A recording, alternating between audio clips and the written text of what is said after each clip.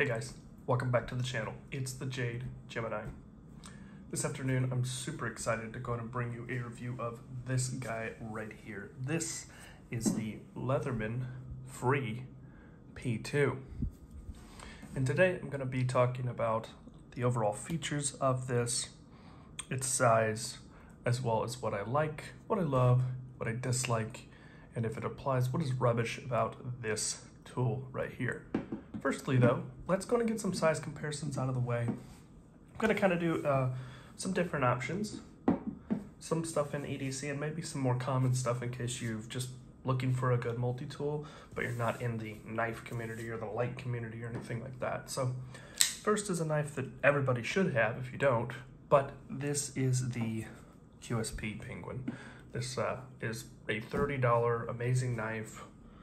Really well to cut, easy to sharpen, holds an edge, just made really well and fun to fidget as well. So this is it butt to butt. And the width of this is also about the same width as a pair 3. So if you have a Spyderco pair 3, you can kind of get an idea of the width. As you can see, this is definitely bigger, but it's not absolutely insane, you know, for all the utility that gets packed into this. Next is sort of the general shape of like a cell phone. So this is like a standard iPhone, you know, 11, 12, 14, 13, you know, your standard 6.1 iPhone would be right in a sort of circumference right there. And then last, you get your common AA battery. Oh. And again, there it is for width. So this thing in the handle wise is right about the circumference one handle of one AA, so it's kind of like two AA's right beside each other is a really good comparison actually. And about 2 and a half AA's long. So that's overall sort of general dimensions, which I think, you know, just about covers everything. So let's go ahead and jump right in. So firstly, what do I like about this Leatherman Free P2? Sorry about that. So with this tool, I actually really love, just right away, what stuck out at me is the smooth operation. I got this thing out, pinch that, and bang, it flies right open, just like so easy. Really is that smooth. And that is something that is just really refreshing when I ended up opening this up, as well as the action here for the pliers. It is so smooth and free, well, as the name says, right? But it's just absolutely great. We're so used to, with the older Leathermans, them being like having these little channels in here and it gets to here and you're sort of, and it's like really tight and sort of rickety and, you know, you're having to do like this and, you know, sometimes the pliers are so tight that it's making the, you know, edges collapse. You know, not the case here. It's ultra smooth right out of the box, which I got this thing as in a trade, but it was, you know, brand new. So this is how you can kind of go ahead and expect to have it. And anyone I've you know, put this in their hand that, you know, works in a trade or maybe goes fishing or, you know, just has used multi-tools in the past, they're like, wow, that is just insane and is so different from what I've experienced in the past. And that's definitely something that, you know, I agree with as well. So that's the first thing that I do like. The next thing that I really like about this tool is that the tools are on the outside. A lot of Leatherman tools, like the Wave and such, you have to open them up, select your tool out, close it, be able to go in and use it. Not the case here. You have everything accessible on the outside, and to get to the tools, you simply run your finger in this channel and hit this groove right here, pull up, and then you can decide what you want really quickly. So if you want this package opener / pry tool / sort of, you know, thick flathead, sorry, you can have that as well. You just use this locking mechanism, close it, same thing. Get your Phillips out, which I'm also showing you the tools too, so you can see that, as well as a bottle opener, you know, really nice right there. Same sort of thing here. You can select, there's a can opener, there's this really, really sharp awl. You know, if you know like Victorinox, like a Pioneer 91mm, something like that, 93mm especially, that's the Pioneer, sorry. 91's the Celador scales. But anyways, this is really sharp is what I'm trying to get to. This is a true awl. This isn't like something they skimped on. And this is even really fine enough to be able to get down into small flatheads as well as even Phillips. So that's definitely a useful tool. You also get the sort of medium Phillips. It's got this sort of measurement as well as a wire strip right there. I guess you could kind of pry with that as well. And then you also have a sort of steel file, crosshatch and single on the edge, as well as, you know, again, sort of a smaller flathead. So lots of options with the flathead. Then you have the big tools. You have these scissors, which are another thing that I do like while I'm getting to them. They are right up there with like a Victorinox. You know, this is probably the best set of scissors that I've felt in anything that wasn't a Victorinox. Has that same sort of like lap over that when you close them, they self-sharpen and deburr because they are layered over and pushing into each other each time you close it like that. And they're just really smooth, don't bind at all, like absolutely great. Really, really great pair of scissors. I'm impressed. And then of course there is the blade, which we're going to get to a little bit longer, but here's the blade, right? So those are the things that I like overall. And like I was going to say to that point, is the overall tool set mostly, I feel like is really, really good for sort of that, you know, general EDC use that you're going to end up finding. Along with that, I've had some Leathermans, again, they just sort of feel tight, or, you know, maybe like the sharpening is uneven, or, you know, there's sort of different marks or something like that. Overall, this quality definitely seems like it is a step above. Everything from the finishing on the outside, the way that everything is rounded off everywhere, really smooth. Everything is smooth in action as well. The way that everything is, you know, tight and fits together. I think just about every plier style multi-tool has some play, but you know, how loose this is, like, you know, when you're opening it, how smooth, in comparison to how, you know, robust it does feel and how much of a user does feel like, it's just really impressive overall. And you can really see that, you know, there is some different things which I'll, you know, kind of mention that do bother people, but overall this is a complete step in engineering that they've ended up going ahead and, you know, moving forward with this. Their strongest plier heads.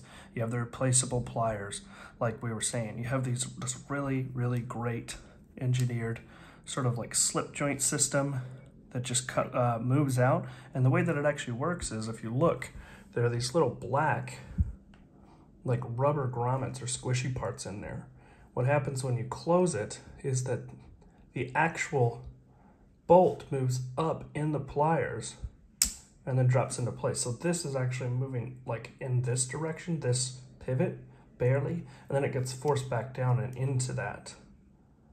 And then when you close it, it's doing the opposite thing. It's forcing itself up, letting go finally, and then being able to close. So just really smart. Really, there was a lot of engineering that they put into this tool when going ahead and designing it. And that just, you know, shows through and through. So those are all the things that I do like about it. I like the fact that, you know, again, it's got some pretty good tools. Love the way that it also carries with the pocket. I like, you know, the smooth action as well as the overall fit and finish. And it just feels like a really good leap in the right direction, mostly with everything. What I love about this is the little things with this, right? The first thing is the blade. The blade shape is great on this. This is the best blade that they've put on a Leatherman multi-tool. This could go ahead and be someone's primary knife. You know, it is that good. The first thing I absolutely love, as you can see, you know, this sort of, you know, Voxnays sort of modified, you know, sheep's foot design. This is more of like a Warncliffe, but it barely, you know, has a little bit of a, you know, upswept here. But with this, you've got a little bit of belly there. You've got this reinforced and actually really attractive looking swedge that goes all the way around and meets that tip, not only for some added strength, but some good sliciness, since there's less resistance as it comes after this flat. And then you also have a full flat grind. So even though this is the tallest blade, this thing does really cut and has some great geometry. And because of that, you know, you're gonna get some strength out of this, but you're also gonna get some utility for cutting open boxes, you know, cutting through packages. If you need something with like a belly, it's gonna do all of that.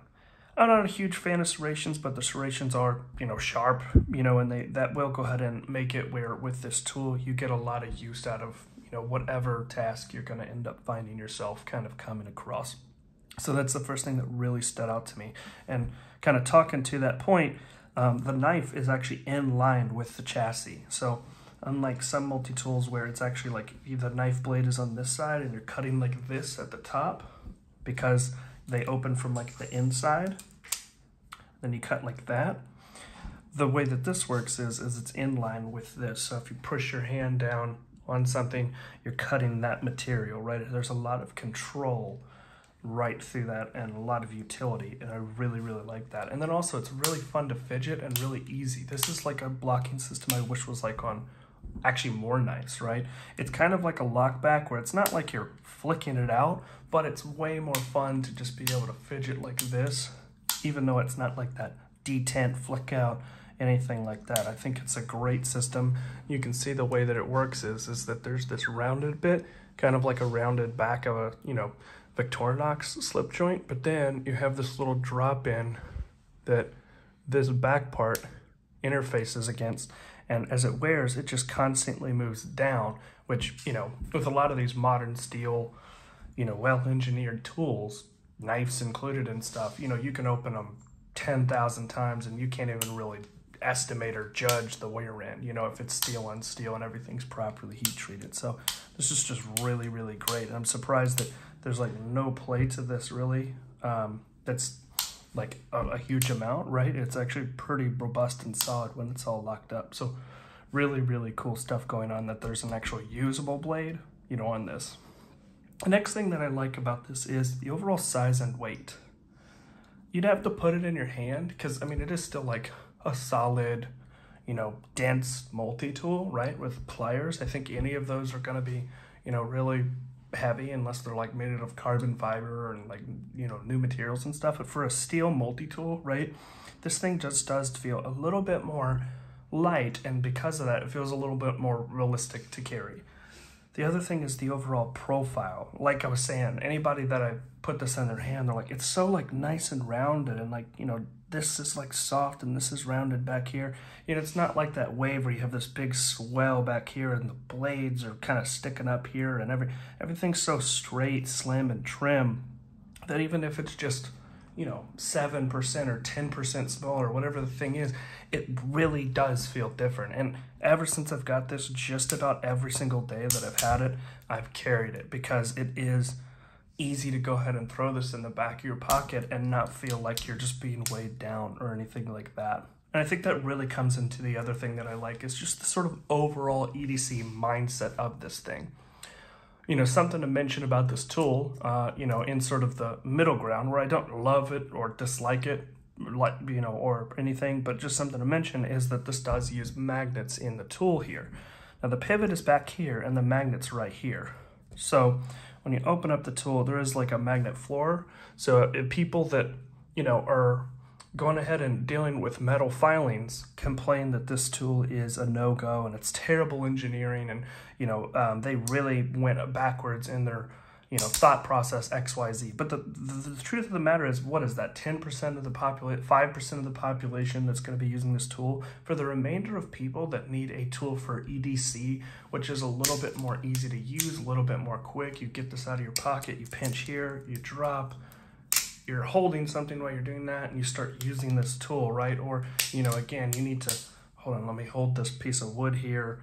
I've got this Phillips, you know, started with by hand. Okay, let me get in there, and, you know, it's just awesome. You know, for that overall, most things that you're going to end up coming across as like a normal day-to-day person, you know, whether it's, you know, fixing up something on a motorcycle, or, you know, again, maintenance around the house, doing some mild electrical work, whatever the case would be, this fits so perfectly and is so nicely polished and overall made that I just think it is a knockout of the park if you can get past the, it has magnets, right? I mean, I'm a big watch today, of course. I have something that magnets really don't hurt, but I'm a big automatic watch guy. So, I mean, magnets aren't necessarily something I love, but I'm not like, hey, magnets, you know, here, there you go, Seiko, or whatever. So, just something to kind of keep in mind. It is also very fun to fidget as well, you know, which is, I think, always a bonus to get something back into your pocket instead of like, this is heavy and I never really do anything with it. You know, that's always a plus. So something just to keep in mind. There are some things to dislike about this tool though, overall. The first thing is the blade material, right? Something that we will go ahead and cover on this is the cost here in a little while. But for that cost, and just sort of the day and age that we're in, you know, 420 HC just ain't cutting it, right? I mean, sorry, God, that was not even supposed to be a pun. Sorry, Nick, I'm not coming after you. That's not my shtick, right? But anyways, this steel, I mean, it's fine. I mean, you can put an edge on it. I mean, I got it where it is crazy, you know, screaming, splitting your skin, you know, popping off hair sharp on the bottom of a coffee cup, right? So, I mean, that's definitely nice if you're in the field and you need to sharpen the saw, but it's going to end up, you know, losing that edge after maybe, you know, 20 passes through cardboard or something like that, right? Or cutting some like nasty rope or something. I would just like to see something a little bit more modern. I mean, I don't think it's gonna break the world to put 154 cm on this, or, you know, I would love to see some Sandvik, you know, 14C28 in or something like that, even 12C, right? I think that things have come so far and the price is not really a huge different yield that, you know, Leatherman could have made an upgrade, especially for the price that they're demanding for these. The next thing is, you know, even though the quality of this tool overall is pretty good, one thing that always seems to be a little bit of a miss with Leatherman is their blade edges coming out of the factory, and this has definitely been the case with this tool. And, you know, all the other Leathermans that I've had, this thing, I could press my finger and saw back and forth, and, you know, it wasn't, you know, even doing anything. And, but I was able, again, very simply, and I'm not very good at sharpening, right? But I'm able to get an edge that just, you know, blitherates through paper very simply. So, I mean, there is a little bit of a plus for that softer material, and sort of that's an argument that people, I think, will have for the rest of the time. Like, ease of sharpening means that you're going to have a sharp knife versus holding an edge means that you're going to have a sharp edge because it actually holds the edge, right? Which one is really going to, you know, be the case? The thing that's really big for me that I do dislike, especially as a dad, is the Phillips here. So this is sort of supposed to be jack of all trade, does it all, you know, just about right size Phillips, right? But for me, you know, being a dad, having little battery toys with little holes that are smaller and maybe a little bit of depth in there, right? Or maybe having tiny little Phillips head screws that are right on the surface, right? This is just not a great size. I mean, what this is like one size too big. I would like to see this be a little bit more fine, come to a point where you could get it in, you know, those smaller sort of things. I don't know what, you know, is the case that this is the right size. I think the right size is what comes in the Wave as the standard, you know, two-sided bit, which we will certainly get to that topic. But, you know, something to keep in mind. This is just too wide. You're gonna, you know, strip out plastic if you're trying to, you know, force it in there, you know, and again, it's come to the point where I've had to actually use one of these other tools, which has luckily been able to get down in those smaller things, but still it's an awl, so it's cutting the plastic, which again, it isn't a big deal, but if it was something that you don't want to mar up, you know, important tool or toy, right? You know, perfect example. Here's probably what a battery would look like on a kid's toy, about that size and depth in. Too big, I'm not even reaching it. So, not to beat a dead horse there. Other than that, what I dislike, I would say, you know, is the file. You know, not that it's bad. It's definitely can do some work, but it's not the diamond file stuff, and it is pretty small. So, I mean, you're not going to want to be getting onto anything, and, you know, this might, you know, dull over time. It is pretty aggressive, so I don't say that it's useless, right? But, you know, again, to me, I just don't think you need, you know, 4 or 5 different flathead sizes, which is really almost kind of, you know, to a point what you're kind of coming into here. I mean, I guess this isn't really a flathead. This is probably the most, you know, silly tool to have on here if you ask me, but, you know, just my opinion. So that brings me on to things that are rubbish about this. So the first thing is the price. And I would say this is more between dislike getting into rubbish. I understand that multi-tools, there's a lot of engineering that goes into them, and there is a lot of companies that make them very well. So it's kind of like that, you know, conversation of, well, if you're going to buy, why not buy from the best, which to me is either Leatherman or, you know, Victorinox, right? When you're going to do that, and just depending on what use you need, right? SOGs probably, you know, make some tools that I've actually personally reviewed on the channel and love. So, you know, they might have some contenders, but these are definitely, you know, the Apple and the Samsung, the Ford and Chevy of the, you know, the tool world when it comes to a plier, you know, style multi-tool. But even at that point, you know, this ends up coming in, I think, at right about $150. And to me, you know, it's a great tool, don't get me wrong, but I don't know if even how much I love this and how much I'm glad I own this and I am gonna, you know, carry it like every day and, you know, all that stuff. I just feel like if I couldn't tell myself that this is $150 and get away with it. You know, if it was $119.99, okay, yeah, let's do it. I can, you know, justify that, and I'm not even somebody that uses this every day or works with it, right? This is more of a fidget thing, you know, open and close, and maybe trying to find myself something to get myself into trouble so I can just use the tool, right, and sort of fidget with stuff. Maybe, you know, mileage may vary if I, you know, use this every day like an electrician or something like that, which I don't even know if this is the right tool set at that point to really be optimized for that. There may be better Leatherman tools that are more specific towards that. And in that, and sort of around that price is, you are getting a lot of engineering into parts, but the biggest thing to me that is the thing that dropped the ball here is the lack of the Leatherman bit driver. You know, I have a Leatherman ratchet and I absolutely love that tool. And to me, Leatherman has an option here and almost a responsibility, if you ask me, to produce some sort of tool that will allow you to use that if they're not going to build it in from the factory. Because to me, a bottle cap opener is important. You know, drinking Mexican Cokes or, you know, Gatorade, as Metal Complex would say, or, you know, fancy Italian waters, whatever. I like a bottle opener on there, so I think a cap lifter is important. But at the same time, I think Leatherman should come out with a very simply machined tube that just sits on here perfectly, and then has like a magnet so it snaps on, and then on the other side of that magnet you could put bits on. Like, how hard is that for them to make that tool mass produced? You know, themselves, it would be cheap, and then they could say, hey, you can use the ratchet that we sell and give us money, and buy this to give us money on this tool, right? It just makes sense. And they just have said, hey, we're going to put out this really cool tool, and whatever, if you have all these other cool tools, you know, deal with it from the past.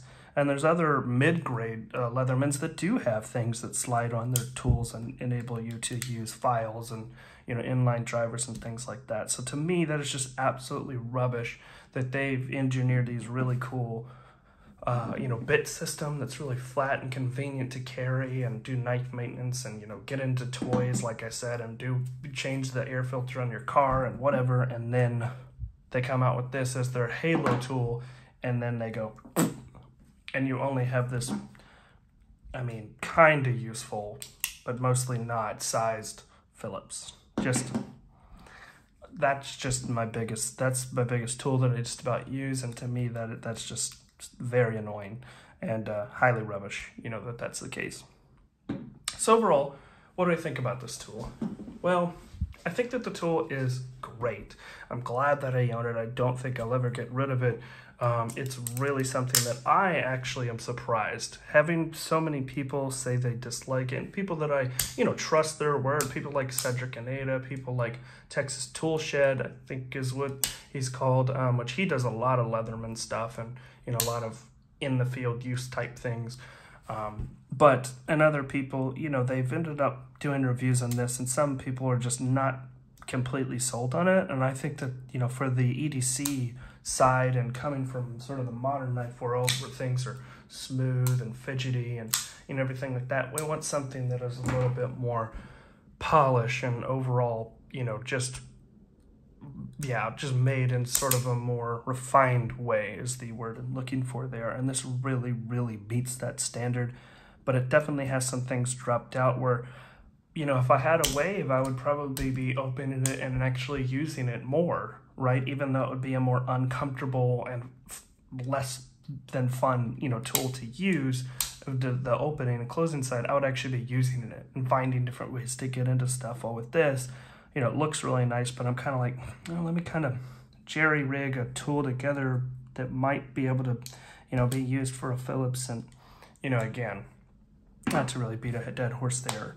So definitely recommend it if you're looking for an EDC tool that is a little bit smaller and a little bit lighter, but it still has a lot of full function and capability. But I definitely think Leatherman should end up coming up with some implements that are made for this tool to be able to, you know, go in and kind of go with some of their legacy tools that they put a lot of love and engineering in, especially a, you know, bit adapter. I also know that there are tools that can replace this, but again, you're going to be replacing that cap lifter, you know, which is not a plus. And I don't think you should have to buy a tool and then buy a $60 tool and open up, modify it. That completely defeats the purpose of, you know, this is the stock tool, right? So for me, that's kind of where we're at. Anyways, I hope that you ended up going ahead and enjoying this review. Especially, this is a tool that I don't know if I would have, you know, normally picked up. So I'm so glad that someone who is an end user like myself, who isn't using this necessarily professionally, but just more so as a hobbyist, gets to kind of go ahead and bring this to you. If you did like it, go ahead and give a like down below, as well as subscribe, as it super helps the channel. And of course, without saying, if you have any questions, you can leave them down in the comments, as I love talking to you guys. I also appreciate you taking time to go ahead and watch this video, as there's so many great content creators that are out there, and you know, you've watched this little video right here. Hope everybody stays safe and has a great rest of your week. Take care. Peace.